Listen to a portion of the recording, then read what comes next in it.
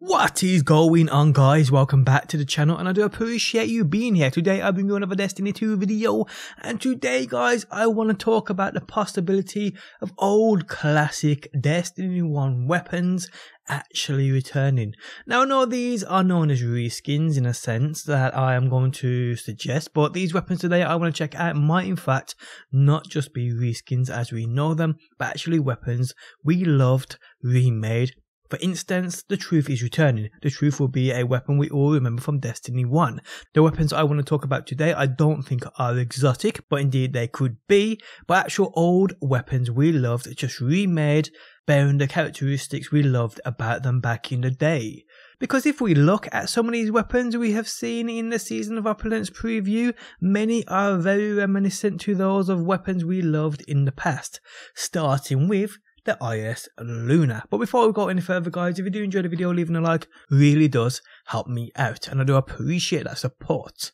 Okay, so the Eyasluna. I think we all noticed this straight away within the Season of Opulence trailer when we saw this. I mean, this model, this hand cannon, this weapon, it's the Eyasluna. And I also think it's a new model to Destiny 2. As far as I know, I don't think there is any other weapon shaped as the Eyasluna or any reskinned Eyaslunas in the games. I'm not certain on that, but I don't think there is.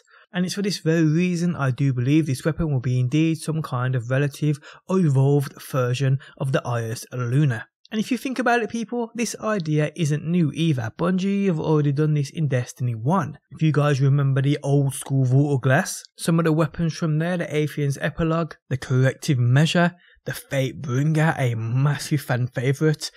These all started out as legendary weapons, but they did return later on in the game as exotics. And that's just one instance of Bungie bringing back older weapons as new and improved ones.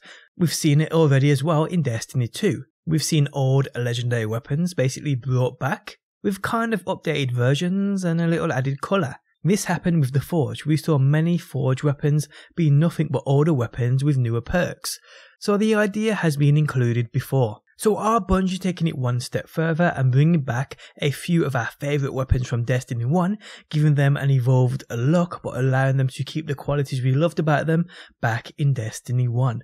I think this might be the case, people. So yeah, the Eyasluna, a fan favourite for many people, all chasing that perfect role with rangefinder and look in the chamber, or whatever that perk was you wanted.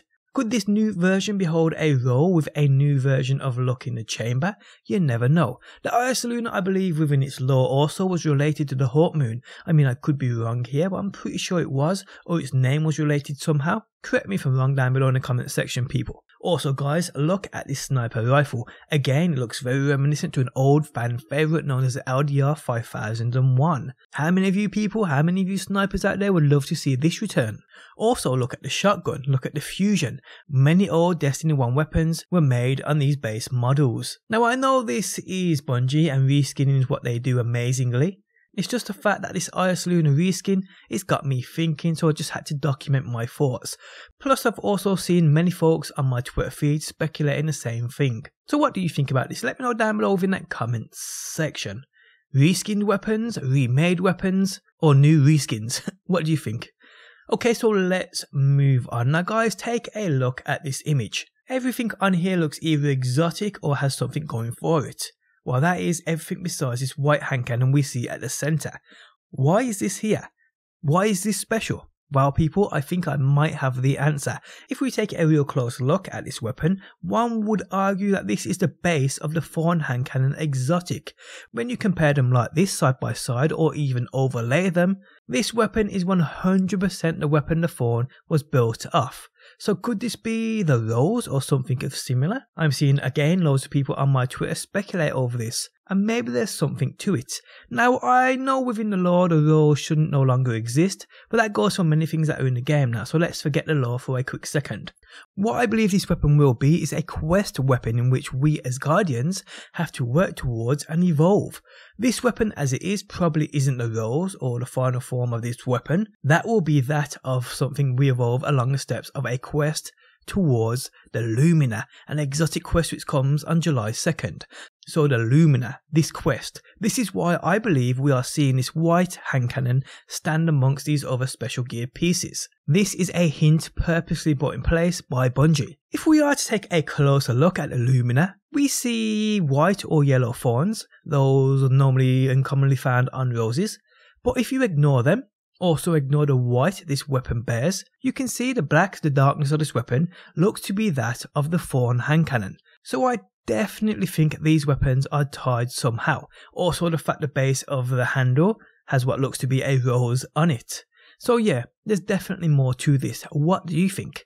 Thorn, Malfeasance, Lumina, all a part of the same family? You tell me. Let's just hope this isn't an ornament for the Malfeasance. I mean, that would just be a right kick in the balls for sure.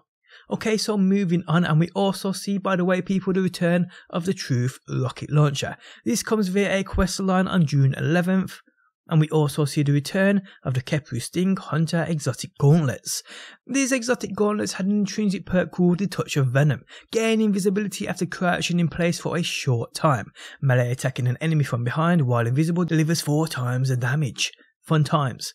So guys, by the looks of Opulence, we are getting many reskinned weapons, and I know that annoys many people, but to me, I'm fine with it. Content is content, and Destiny 2 needs it. Whether that's old recycled rewards or not, it's still better than getting no content whatsoever, so I will take it. Besides that, the raid, the new 6-player activity and so forth is all new stuff, so I'm good with them recycling old stuff also. But I know many of you people don't agree with me on that, which is fine.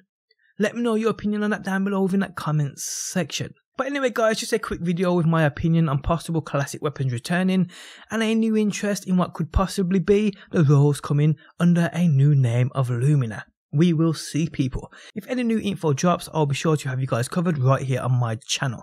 On that note, I am out. I hope you guys enjoyed the video. If you did, leaving a like really does help out. And hopefully guys, I will see you on that next one.